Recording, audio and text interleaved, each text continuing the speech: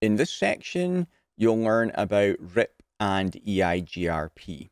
It's actually OSPF, which is the main focus of the CCNA exam as far as routing protocols are concerned, but you are still expected to know the fundamentals of RIP and EIGRP, so we're going to cover them here.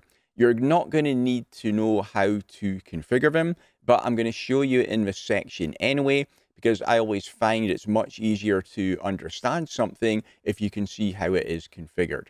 I'll also get into some of the more advanced RIP and EIGRP topics as well, such as passive interfaces, default route injection, and wildcard masks, because they also apply to OSPF. And seeing how they work across how all the different routing protocols is going to give you a greater understanding of them. Okay, let's get into it.